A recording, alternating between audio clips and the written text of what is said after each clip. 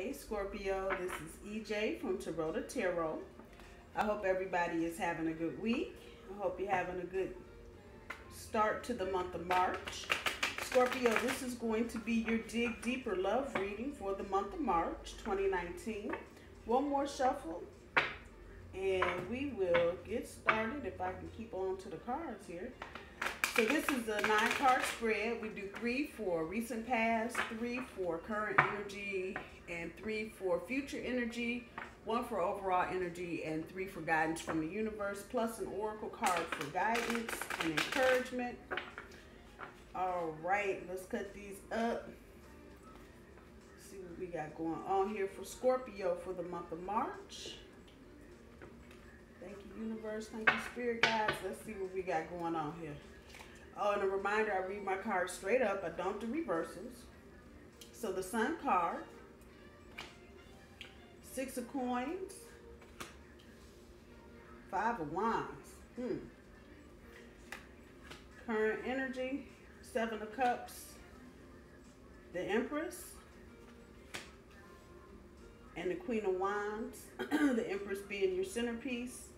And for future energy, the communication card, Ace of Swords, 2 of coins, and 10 of wands. How funny. In every last card, Scorpio, is a fire card. Which I got going on from underneath the bottom of the deck, Scorpio. The Magician. All right, so let's see what we got going on here. I don't know why this is striking me as funny, but something funny is going on. So Scorpio, from your recent past, and this will be probably energy that you're bringing in from February, the end of January, the Sun card. So somewhere something happened that made you decide, Scorpio, that you needed to stand up on your own, individually, in your truth, and do the damn thing. That's what the Sun card means. And in this reading, it's coming back that you made a decision at some point, I'm going to say within the last 6 months or so, that regardless of whatever else you were doing, you're going to try to hang on and maintain on your own, because you have just gone through too much trying to rely or depend on anyone to do anything for you. The 6 of coins next to that, you may have had some problems, some financial problems with your significant other, where they were spending a little bit too much. And even though we're in March and another week, doggone near April, you still carry, a lot of people are still carrying Christmas energy. If you celebrate Christmas, whatever you're doing from Thanksgiving to the first of the year, that is usually when most people, at least in the Northern Hemisphere during the end of the year, that's usually where we as Americans spend all of our money. We buy gifts, we eat too much, we drink too much, we do everything all in that little 3 or 2 month period and just spend it all. And I get the sense that your partner just went buck wild, spent everything on everybody, and this left you kind of feeling a little anxious. And I'm also getting back from spirit, this is something that does not usually happen with your partner. So it may have given you pause to take a step back and figure out what the hell is really going on. From there, it seems like, Scorpio, your energy just went here, there, and everywhere, trying to figure out what's going on. It seems like you got some personal, professional things kind of creeping in on your personal life, work stuff, you bringing shit home, people asking you to do 50,000 things, and you still got this thing, I feel this, nagging you in the back of your head, like, what are you doing with your partner? You just trying to, like, what are you doing? Where? I get that energy. With the Magician card, all of that said, there is some trickery afoot. Usually, if you hear me read, the energy that I'll get back is that, you know, this is a magician and you got the resources and, you know, pull something out of your ass because you can make it happen. Not this time. This time I get, just for you, the overall sense of feeling like something is going on that you don't know anything about, some trickery, something just not quite right, and you need a better understanding about what's going on with your partner. As we get to the current energy with the 7 of Cups, it seems like your partner may be trying to do too much even though this is cup energy, water energy, if you will. And see that waterfall in the front. I'm kind of figuring that's you sliding down that waterfall. This is really, even though then you may be dealing with a Pisces or a Cancer or another Scorpio, or they may have that energy somewhere in their sign, rising, their natal chart, wherever. But I'm really sensing that that's you in the red, trying to fall down or climb up the waterfall, however you want to see it. And your partner has just done too much, trying to do too much. That's what we'll say. Your partner is really right now trying to do too much. And I get the sense some of you, and this is not going to resonate with everybody, some of you may be trying to buy something in terms of property or personal stuff, a car, a truck, a house, a trailer, a van, something. And it's a nice little chunk of change, but you can't seem to pin your partner down on what needs to happen. With the Empress card being the centerpiece card, this is coming back to me that somebody is just losing their self-worth. And I'm going to have to say it's probably you, Scorpio, because you feel like you're doing all this stuff, but you're not getting any recognition for stuff. And it's kind of ironic because if you're looking at me moving these cards around, your Sun card is here, and then you got the Empress card here. And then if we go on a diagonal, here's the Ten of Wands. So I'm kind of getting the feeling that you're stressed out, Scorpio. Even though you decided at some point here in the recent past to stand up in your truth, it's kind of, I almost want to say, I don't want to say it, but I'm saying it, that you've lost respect on some level for your partner. And again, we're going back up here to this energy where they just did too much. I'm not getting the sense that this is third party energy, but I want to turn around and say your partner went and did something with the money and you found out about it and you lost your damn mind, Scorpio, and that's exactly what you did.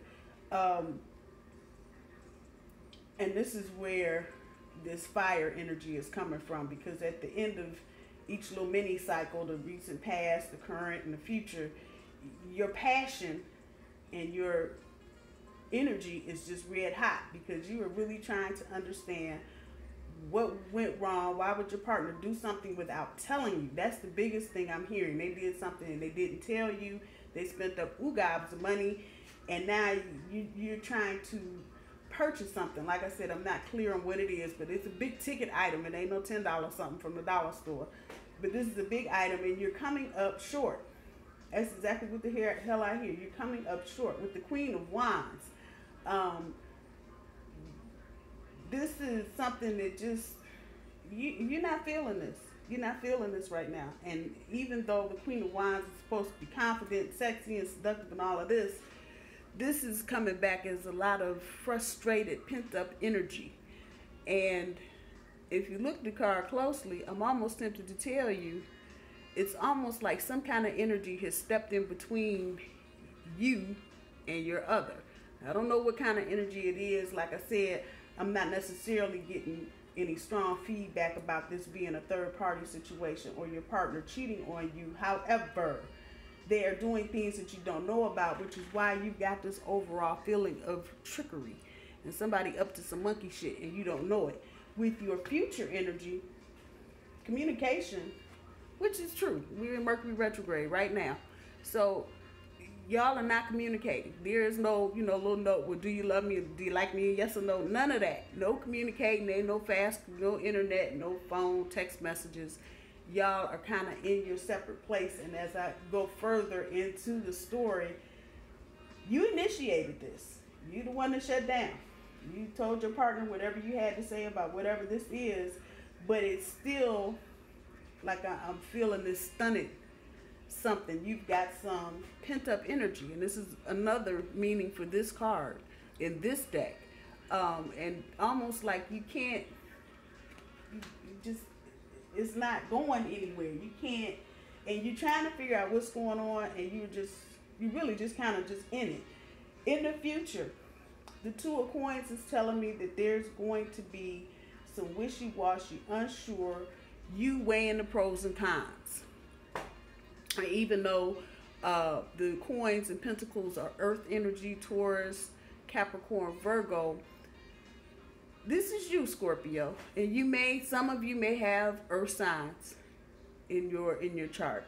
And it's just coming back to me that y'all are just you're weighing the pros and cons. That's the meaning of this card. You're weighing the pros and cons. Is it worth it for me to continue doing this and try to figure out what this monkey is hiding from me, what they're not telling me, or should I just move on? Should I stay or should I go? That's the energy. With that comes stress. You start thinking about breaking up with somebody, especially if you are in a live-in cohabitating relationship where you're not necessarily married, but you're living together. Sometimes living together can be more difficult to get out of than marriage. And simply because marriage, you've got some real clear guidelines on who gets kids, what's supposed to happen, the money, the house, the car.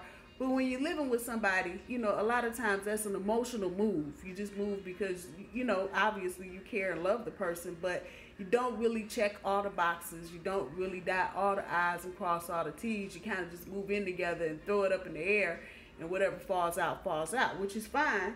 But then when it comes time to separate, and this is where your head is now, Scorpio, you're thinking about separating. And if you've been in this relationship, and this has older energy to it in terms of it's longer than a year. So this is somebody you've been messing around with for a minute.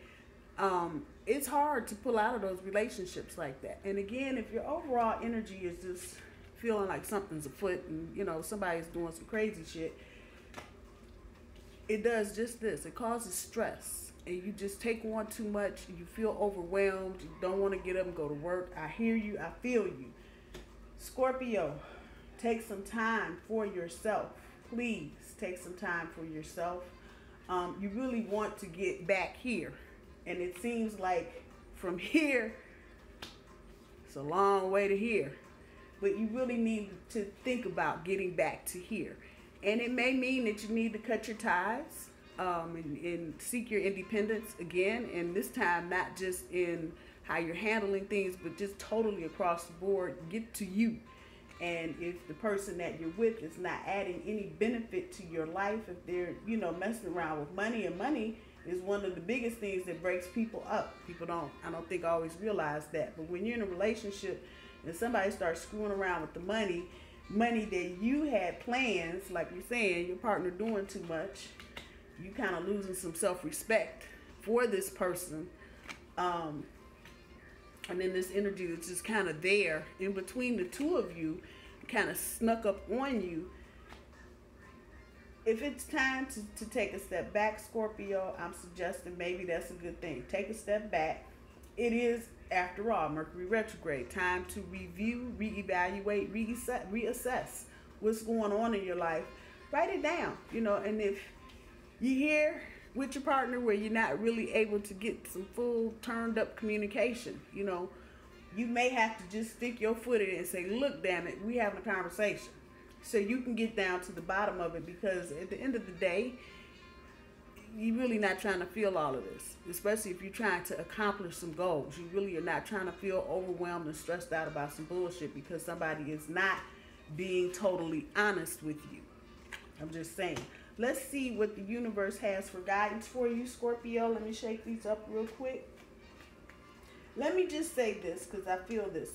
This is not a terminating energy that I feel. So just because the two of you may get to a point where you really feel like you're ready to fall out, it doesn't mean that you won't come back together or that you can't come back together. And some relationships need a timeout. People change, situations, circumstances change. People change jobs, what they were doing when you met them. They may not be doing it anymore, and it may just be shaking them up and have them doing something. But whatever's going on with your partner, Scorpio, it is definitely worth your time and your effort to find out what it is, particularly where it is concerning your coin. So let's see what the universe has for advice. Queen of Swords. Got Two of Wands. Ace of Coins. So let's see what the universe is talking about for guidance. With this Queen of Swords here, until you get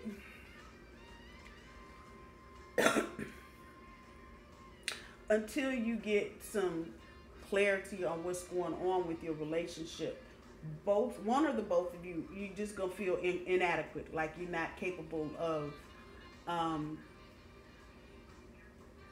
following through completely with the commitment.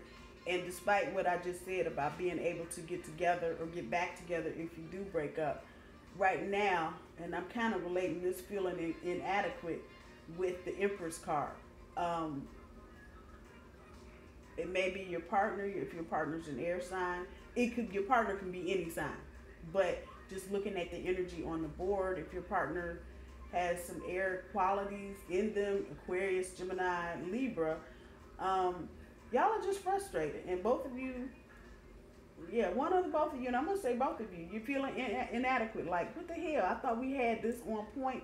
You don't have this on point. The universe is confirming for you that, y'all are feeling inadequate because of what's going on here. But behind that, with the Two of Wands, it's telling you almost to start over. Go back to the drawing board. And this is in my head for this deck. This is about going back to the drawing board and starting over, and not necessarily scrapping your relationship and starting over, but going back to the drawing board and looking at what you have and what's going on. Now that I'm saying that, and I've put this card in my hand, actually, your partner, it seems like, and this is not going to resonate with everybody, so, eat the fish, leave the bones. Your partner, for those of this that this applies to, is feeling like you are not paying them enough attention. Now, that can go one or two ways. You can go, oh, hell no, you are whining about what? Or you can go, okay, well, maybe that's true because I've been working overtime, or I got another job, or I got the kids, or whatever. However that's resonating with you is going to give you, universe is telling me, a good indicator of where the relationship is actually going. If you feel like your partner, male or female, however it goes, is whining because you're not spending enough time with them and you ain't feeling that, then you will know how to proceed. If your partner says this to you, or you find this out and you have been working and it has been difficult to juggle, go back to the drawing board. In either instance, go back to the drawing board and look at, if you're feeling like, why are you whining? If you've got that energy about your partner feeling like that you're not paying them enough attention or not spending enough with that person, and your natural knee-jerk reaction is, are you kidding? You're whining? Go back to the drawing board. Think about what you really want to manifest in a relationship. Again, doesn't mean you have to end this one, but you may have to change up and come up with something different. If it's coming back that you really have been busy, maybe it's time to go back to the drawing board. Figure out, how you can restructure your day, your work, kids, however it flows for you, and come up with something new. Nothing new, because this popped up upside down, and I don't usually say that, but nothing new. Any seeds that you try to plant, if you try to do this with the way things are currently, not gonna happen. It's not gonna happen. So and I'm just gonna tell the truth, put it out there. If you got a coworker that you've been eyeballing, and you thinking about all this stuff going on at home, and like, you know what, I'm out, bye, ain't gonna happen. And with 3 major arcana cards on the board, there are some life-changing things going on. So with your centerpiece card being the Empress, if it's you that's feeling like you're not being valued, or if it's your partner that, because I'm saying the same thing over here, about them not feeling valued and you having to go back to the drawing board, centerpiece card, you're not having that, you're not feeling that love, that self-love, that self-worth. And your partner, I'm just kicking back, they're not feeling it either until you deal with that issue, until you get rid of this something is going on behind my back energy. Anything you try to start now, it's not going to do nothing but just die. I'm just saying, That's a real part of life. People end up in relationships and they haven't completely broken up. This shit happens. It's just life. And you haven't completely broken up, and many of us try as we might to, get through with one thing and then move on to the next. Life doesn't always work on our time frame. The universe does what the universe does. So in saying that, until you can clear up whatever's going on with your partner, I wouldn't even think about. The universe is telling you, don't even think about planting no new seeds. Clear this up. Clear this up. If you try to do something and move forward, it's probably going to set you back with another person. Not necessarily this person, but if you try, there's a nugget here, Scorpio, that you need to learn from.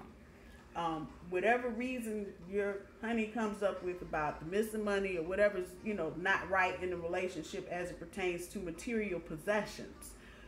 Think about what you're doing, because every action has a reaction. And if your partner, even though they may be reacting to you in an immature manner, it doesn't mean they aren't right. Nobody's perfect, and everybody is not moving at the same pace. So definitely try and get some communication in there, even though ain't nobody trying to talk. Universe is telling you it ain't a bad thing to go back to the drawing board. It doesn't necessarily mean you need to break this relationship up, but maybe it's time to review what direction you're going in with this person. All right, let's see what the Oracle cards got for you, Scorpio, for the month of March and your romantic relationship. This is for the month of March, Spirit, for Scorpio and their romantic relationship. Body talk.